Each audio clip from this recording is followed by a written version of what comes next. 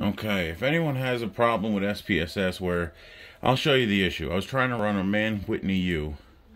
So let's go to non-parametric statistics, legacy dialogues, and we're doing just two independent samples. Okay, let's do this here. Define your grouping variable. Now we're trying to run it against variable 43, which doesn't really matter what it is, but we'll show you. Options, everything. We could do descriptors, but I'm not worrying about that right now. Now you hit OK, and it takes forever down here, and this is what you get. Watch. You get this lovely warning about set workspace command and not enough workspace, insufficient, blah, blah, blah, insufficient memory. And if you're like me, and you don't know anything about computers really, you look at that and go, wonderful. That's great. I can do my assignment easily.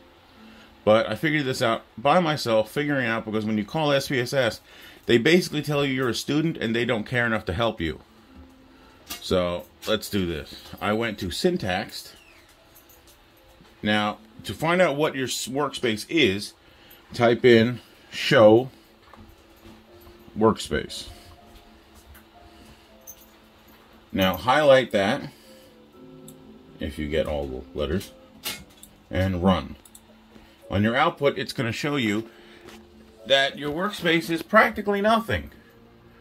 24,000 kilobytes. That's about it, which isn't a lot. So it tells you, you know, you could try and move it up incrementally, but I got a little frustrated trying to get this done. So go back to your syntax and change show to set. Now, equals, and I went crazy. I went right to 500,000.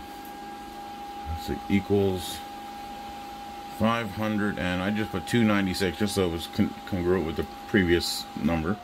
And I hit run again. Now, it won't show any new, output, but I'll show you here. Now you go to syntax, changes to, oh, I opened a new window. That was my fault. Let me go back to syntax. Now I hit show workspace again.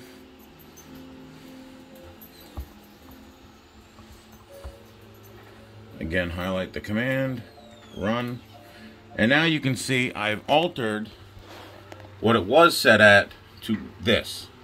So the number is significantly larger. Now let's try and run that statistic again.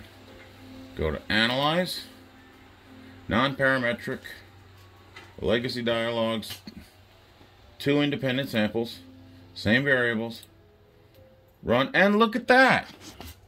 You actually have a result. It actually did what you asked it to do. Amazing.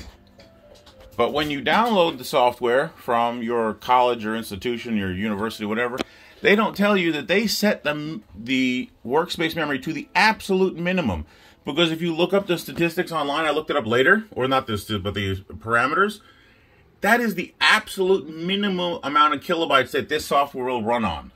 So they set it to the absolute minimum and do not tell you that. And you have to figure out on your own that you can't do your work because they set it to the absolute minimum. Well, if that helped anybody, I'm hoping that you can just view this and look at it. But it took me hours of internet research to figure out where to even look for the problem. And the only reason I was able to figure it out is because I remembered working with syntax for my master's degree.